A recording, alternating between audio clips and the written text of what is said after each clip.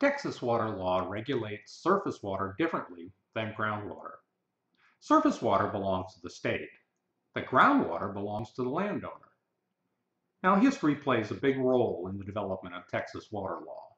The legal rights to own and use water in Texas came from the cultures and legal systems of Mexico and England.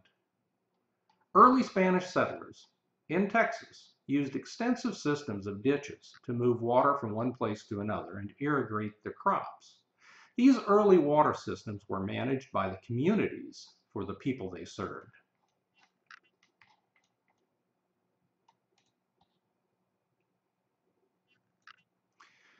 This centralized control of water was generally based on Spanish law and is the origin of Texas's system of prior appropriation. Prior appropriation gives the right to a certain amount of water to certain users.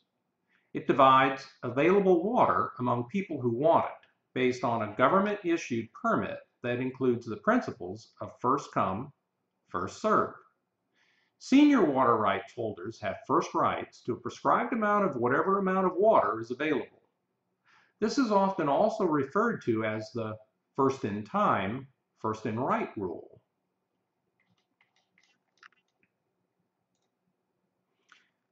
Anglo-American settlers who moved into Texas in the early 1800s brought with them a different system of granting rights to water called Riparian Law. This gives people who own land bordering streams the right to use water from the stream. It's based on English law and reflects conditions in England where, very much unlike in Texas, water was plentiful and there were many streams everywhere.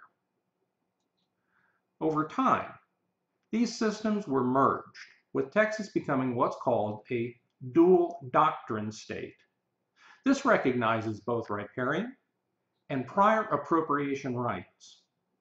Neither of the two systems of allocating water considers ecological needs of aquatic ecosystems or the direct connections between groundwater and surface water.